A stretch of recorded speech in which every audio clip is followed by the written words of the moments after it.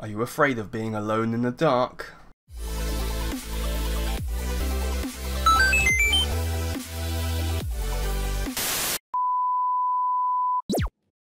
Welcome back, guys, it's the Raw Geek here. Yes, that's a picture of a movie called Alone in the Dark.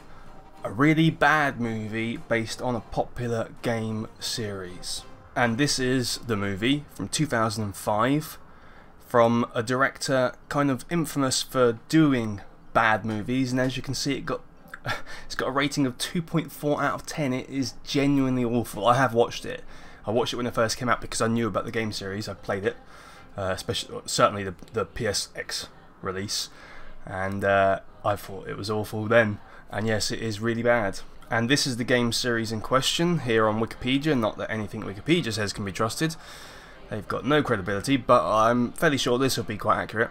Alone in the Dark 1992 was its original release. It was a PC game, and there have been quite a few, and then The New Nightmare was the one. It was basically a reboot, reboot of the series. They released that on PSX or PS1 or whatever you want to call it, PlayStation 1. And basically, as it says here, Alone in the Dark is a survival horror video game series originally developed by Infogrames. There you go. The original story is based on the writings of H.P. Lovecraft, so it's that kind of feel to it.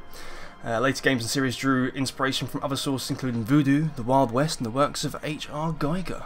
And you may be wondering, okay, but why? Why did you show me that picture of the movie, which is not even what you're talking about really, it's about the games? Well, it's because there's a new game. See, there's method to my madness, you see. This is about a new game.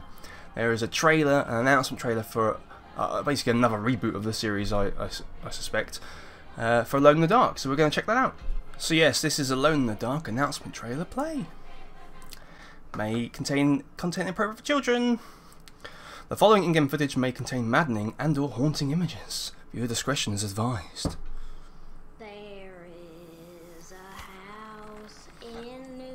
That's not normal. Oh, that's a strange girl.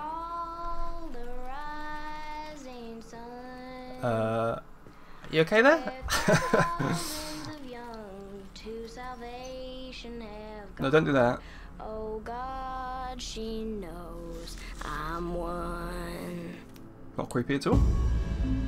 THQ Nordic and Pieces Interactive present. They're not the good guy. Derceto isn't cursed or blessed. It's a battleground. Maybe the Dark Man just likes it when you suffer. Uh-oh. Have you ever talked to a doctor about your condition? This is madness! Oh, that's cool. That's good. Fall on your knees, wear the mask, praise his name. Hello. Welcome to the madhouse, detective. Thanks.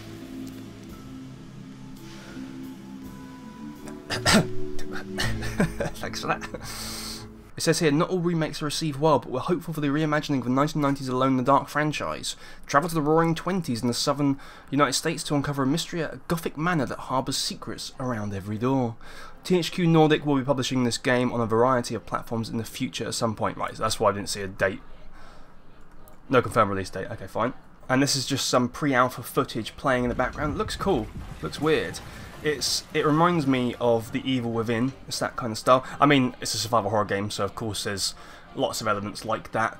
You know, you could say it was like Resident Evil or Silent Hill, and we saw the puzzle stuff.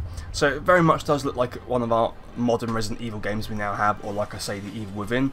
And I love those games, so that sounds good to me. It looks a little bit less kind of horrific as one of those. You know, some of these enemies look a bit more, not cartoony, but it's that kind of feel, so I think it's more accessible to maybe slightly younger people than usual, but certainly does look creepy. But yeah, I wanted to bring that to you because, as you know, I like a horror game, and I like showing them off, and I do plan to play 1 or 2 or 3 in October. It'll be cooler then because it's a bit hot at the moment in my flat to be doing gameplay recordings. But yeah, probably October I'll be doing a few of those, and I expect when that comes out I'll check that out as well. And before I go, I just wanted to talk quickly about the movie Prey, because I did do a few videos on, you know, the teaser trailer and the story and all that kind of stuff, and it's been out now for what, 1, maybe 2 weeks, something like that, on streaming services on Hulu and Disney Plus, and I thought it was really cool. I did genuinely really enjoy the movie. I think it made sense that it wasn't a cinema release, because it wasn't that kind of budget, but it was a really good movie. So I'm not too sure why people were panning it beforehand, or I don't know what they've said now. Maybe they've gone, oh yeah, it is good. I've not really checked out what people have been saying about it, but I personally thought it was good, so I'd recommend it to you. There is one gripe I had, and this is spoilers, so don't listen if you don't want to be spoiled, if you've not seen it yet or whatever.